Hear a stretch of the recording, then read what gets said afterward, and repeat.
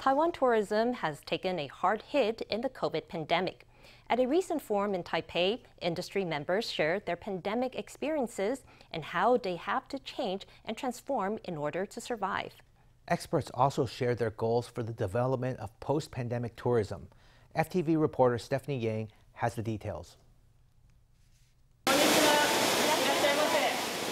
Amid the pandemic, Taiwan's tourism sector has had to shift gears to survive.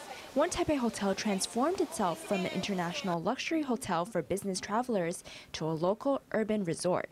It offered simulations of overseas travel to destinations such as Tokyo. It also launched a 5-star gourmet delivery service. The government subsidies supported our creation process and our transformation as we went from an urban business hotel to an urban resort. We went from implementing 8 projects a year to 80 projects in 2020. We hired a lot of tour guides in the travel industry to help us rediscover Taiwan. After so many courses, training, digital upgrades, and cross-departmental training, we entered the next stage of our transformation. We were an international business hotel without any guests. What was the next step for us? I thought about another industry that was also very miserable, the cruise industry. We conceived of the cruise ship as a hotel with activities. We took all the services, activities, and experiences offered by cruise ships and transplanted them to Regent Taipei.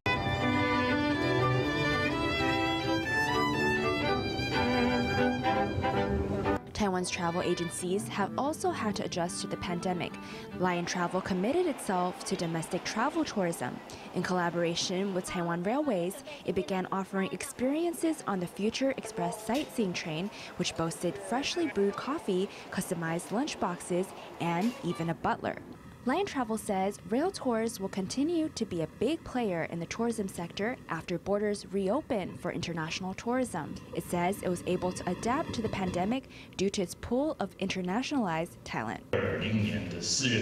In April 2020, we committed to deepening our roots in Taiwan. The key to that effort was bringing back our talent stationed around the world and sending them to Yilan, Hualien, Taidong, Southern Taiwan, Jinmen, Penghu, and Matsu.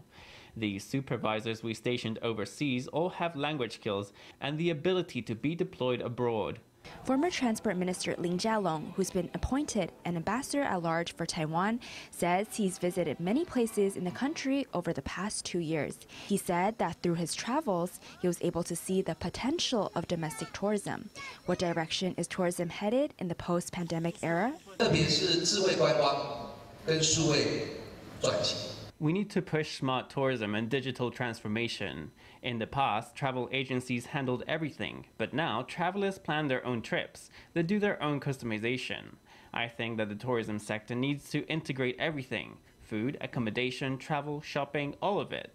The final product needs to be a world-class experience. There's more out there besides Ali Shen and Sun Moon Lake and attractions like that. The tourism experience is not just about looking at scenery.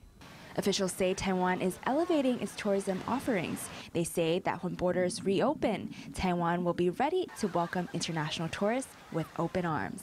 FTV reporter Stephany Yang and Lu Guotong in Taipei.